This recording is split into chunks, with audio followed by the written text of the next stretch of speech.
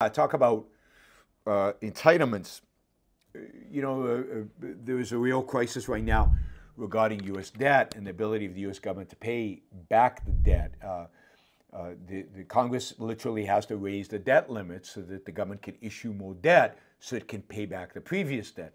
Not only pay expenses, pay entitlements, pay for all the things the government pays for, but also to be able to pay back the debt that expires and to pay interest on the debt.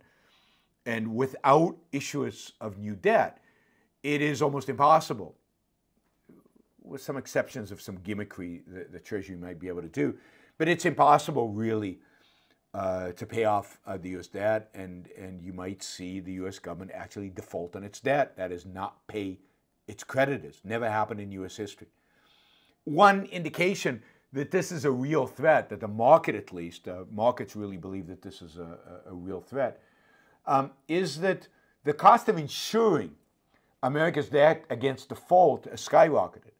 Now, you can, using credit default swaps, buy, in a sense, insurance that pays you if the U.S. defaults on the debt. Now, usually, these credit default swaps are super cheap because the probability that the U.S. government will actually default on debt is assumed to be close to zero. But right now, the price to buy this insurance, to buy these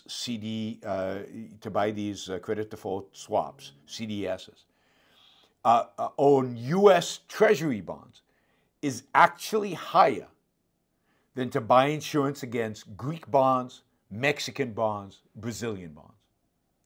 In other words, the U.S. is more likely to default on its debt, not because the U.S. doesn't have the money to do it, not because the U.S. can't issue debt, but because of kind of the political stalemate that we're in, the kind of political jockeying of our system.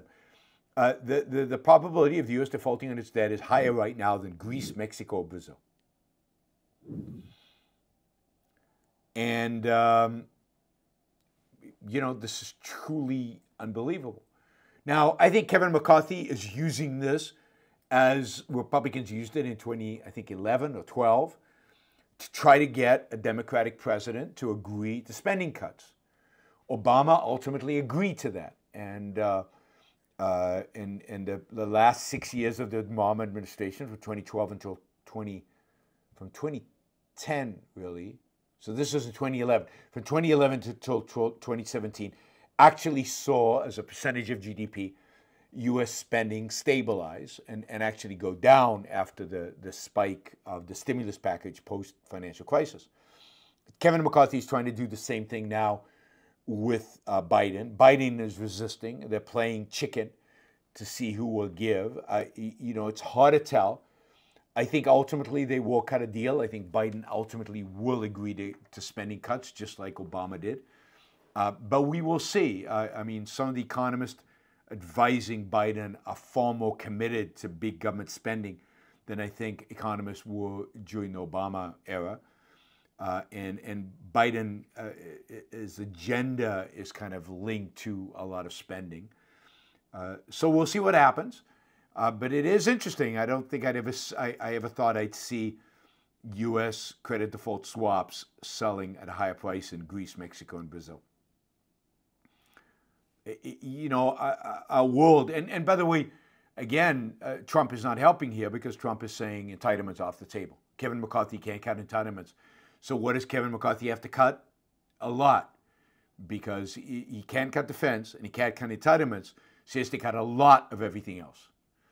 And that is a tricky political position once you actually look at the details of what's being cut for the Republicans, and it's tricky to get a deal with Biden. But I view this as theater more than anything else, and it's interesting to watch and interesting to see how convoluted all this becomes and how they entangle themselves in this. I don't think at the end a huge amount of damage is done to the U.S. economy one way or the other, however this is settled. Thank you for listening or watching the Yaron Brook Show. If you'd like to support the show, we make it as easy as possible for you to trade with me. You get value from listening. You get value from watching. Show your appreciation. You can do that by going to yaronbrookshow.com/support, by going to Patreon, Subscribestar, Locals, and just making a appropriate contribution on any one of those channels. Also, if you'd like to see the Yaron Brook Show grow, please consider sharing our content and, of course, subscribe. Press that little bell button right down there on YouTube so that you get an announcement when we go live. And for you, those of you who are already subscribers and those of you who are already supporters of the show, thank you. I very much appreciate it.